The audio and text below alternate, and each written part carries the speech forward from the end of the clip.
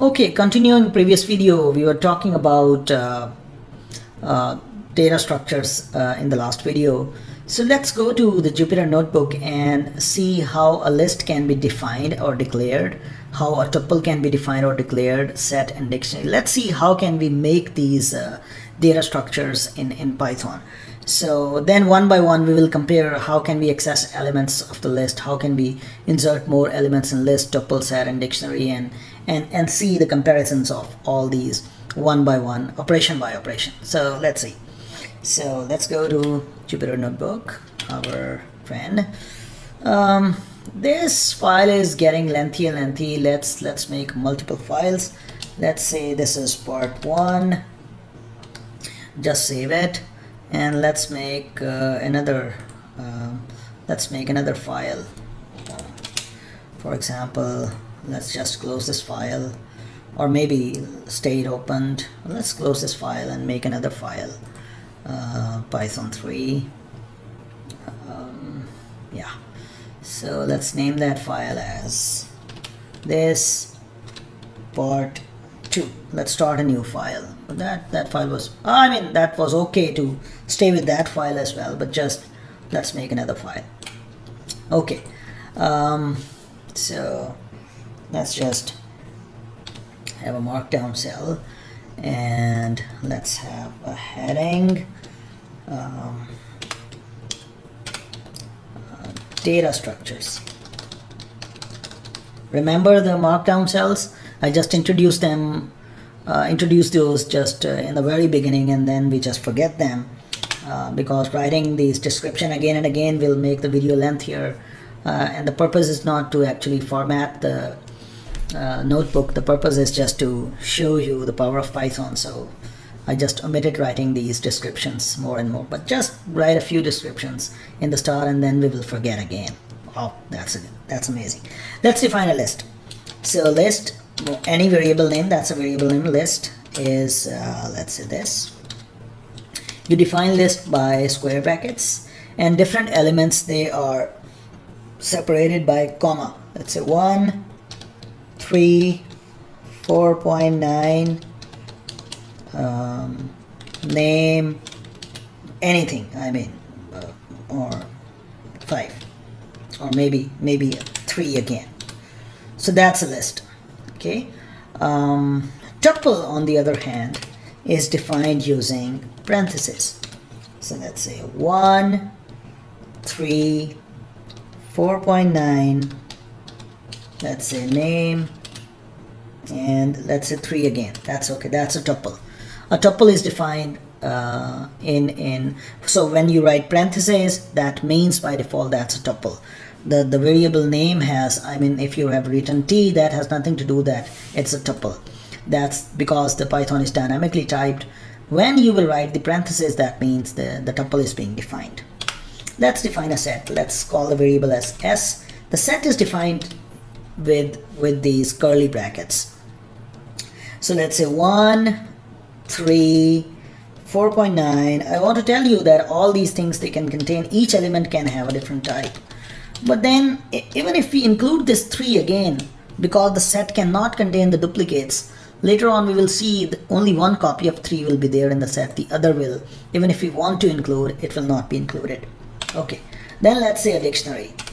Dictionary is again defined like a set, but each element is a pair separated by a colon. Let's say the key value is 23. That's a key value. That's a key, and the value here is a string. Let's say 2, 3. Let's say the value. Now comma. Now one element is there. This one element that consists of key and value pair. Another element may have a key with string. So the keys can be of different types. The values can be of different types. It's so abstract. So the key is let's say B, and the value for this is let's say 43. Then maybe we can have another key value pair with key as let's say C, and the value is let's say CCD, that's it, charge couple device. Okay, anyways, so so now you know how to define the list, how to define a tuple, how to define a set, and how to define a dictionary. The difference is the main difference here is in dictionary, because one element consists of two values rather than one. Okay, let's print that and see the types. Let's print all the types. Print type of, so let's print them. The type of L is, so the type of L is, just print it, that's L. Let's print that. Let's see the other types. Let's print the rest as well. So just copy them and paste. The type of list L is that, the type of tuple is T, and let's say we have T, then we have S, and then we can just replace this with S, and then we have, let's say, D, dictionary, and that's D. Okay, so let's print. So the type of L is list, the type of T is tuple, the type of S is set, the type of D is dictionary. Oh, great. So that's how you can define these lists. You can define list, you can define tuple, you can define set, and you can define dictionary. No problem.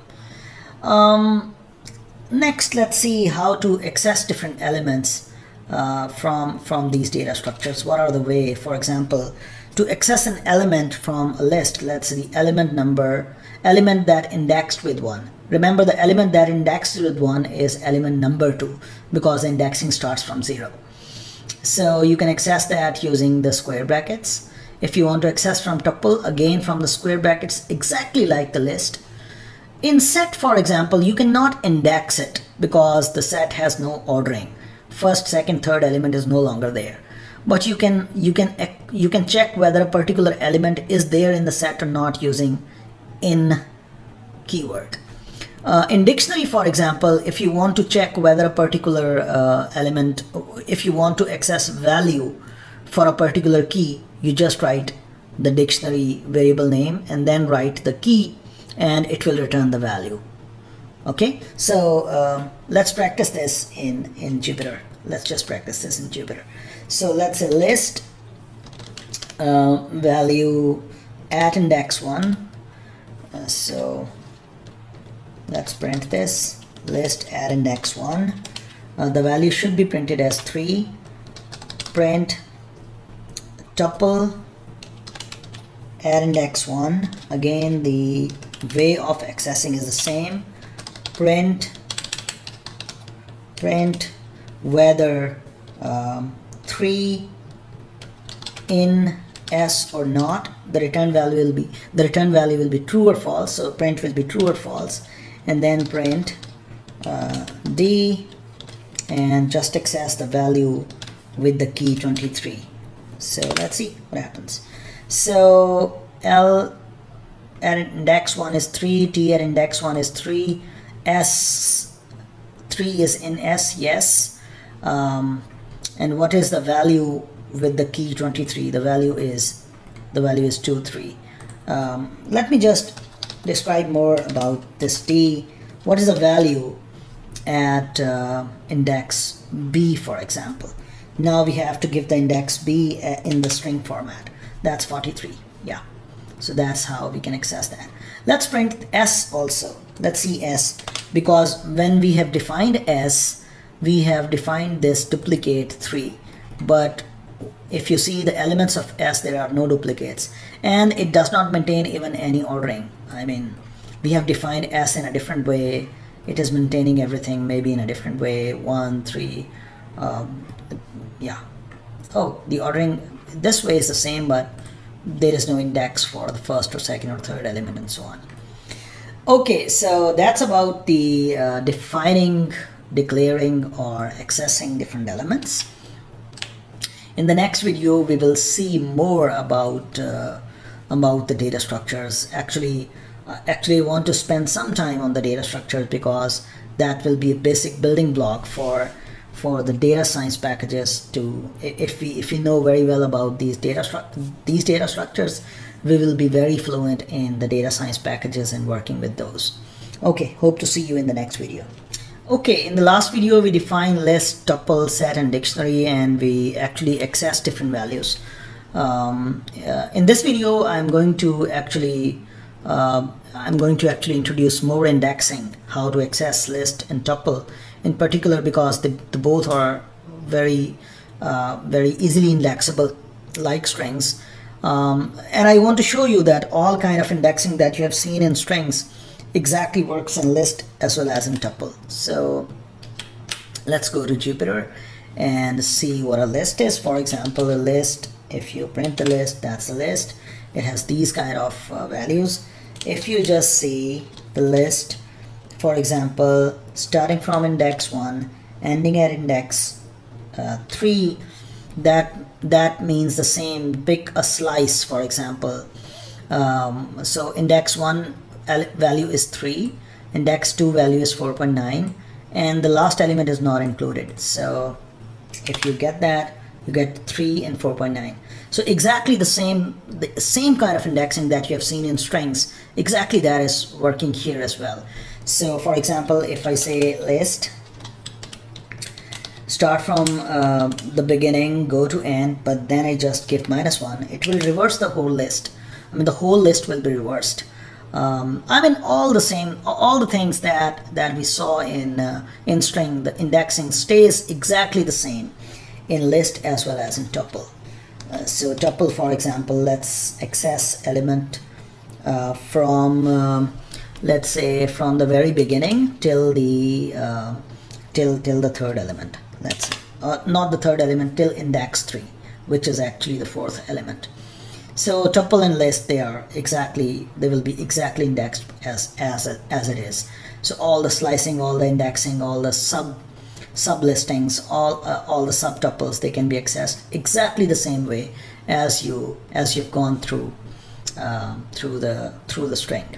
One difference here that I will explain later on, because list is mutable, it is changeable. I will discuss one thing, that when you slice it, when you get a sublist, then actually it refers to the same memory, and if you change the sublist contents, the actual list got changes. That is true for list in slicing, and that is true for sets and dictionaries in the copying the references and so on. So I will discuss that later on, but rest of the things are roughly the same as they're in string. Indexing is almost the same everywhere in Python. It has this kind of slicing is almost the same. If you know how to index strings, you know how to index lists. If you know how to index lists, you know how to index tuples and strings and everything. And by the way, if you know how to index string lists, you'll be very fluent in NumPy. That's the very powerful data structure. That's the very powerful kind of array processing package, with some differences that we will see. But even the indexing is same in pandas when you are working with large amount of data files and stuff like so. The indexing is more or less the same that you've seen in strings. We will cover indexing, masking, and fancy kind of indexing in much more detail in NumPy, but this stays the same as you've seen in strings. Okay, so now can we expand the list? Can we add more elements? Can we insert more elements to the list? The answer is yes, because list is changeable, mutable. You can insert more elements. One way of inserting that is just to call an add operator. You just add plus and you just insert another list. So like two strings are concatenated by plus, two lists can be concatenated or combined together again by plus. But there is a faster function called append, l.append, that is sometimes faster than using this operator. We will see that. Tuple, because it is immutable, you cannot touch any content of the tuple. You cannot actually insert any element to a tuple. You cannot delete any element to a tuple. There are workarounds. For example, convert a tuple to a list, change it, then convert the list to a tuple. There are ways to do that. But tuple in its true sense, in the literal sense, it is immutable. You cannot insert any element, you cannot delete any element, you cannot change any element. However, you can combine two tuples together. You can concatenate two tuples together again by plus operator and save the result into a new tuple. That's possible. Set you can insert elements using an add function. Add function allows you to just insert one element. If you want to insert more than one elements, then you can call an update function that actually accepts more than one element, that accepts another set that need to be inserted. That's possible. Dictionary, you can insert a new key by just d, new key equals to that. You just assign a new value to a new key and the key value pair is just inserted there. Great. You can delete or remove any element from the list using del command, del L1. That means this particular element is deleted from the list. That is possible. Deleting particular element from the tuple is not possible. However, you can delete the whole variable, whole tuple. That is possible. You can remove elements from the set using remove function, s.remove, and then you just give the element that you want to remove. That is possible. It will be removed. And you can delete the whole variable. That is always available. Similarly, you can delete a particular item from the dictionary by just calling the d of the value. For example, whatever the key is. So you call with the key and call delete, and it will delete everything. I want to mention here, to remove items from the list, there are other methods and functions that are also available. That there is a remove function, there is a pop function. These are available. Similarly, from removing elements from the dictionary, there are other functions that are available. But just to compare them together, I'm using this del command, although there are other ways of doing the same stuff as well. So let's end this video here, and in the next video I will show you all these operations that concatenating together, inserting more elements, deleting different elements. I will show you all these things in Python. So hope to see you in the next video.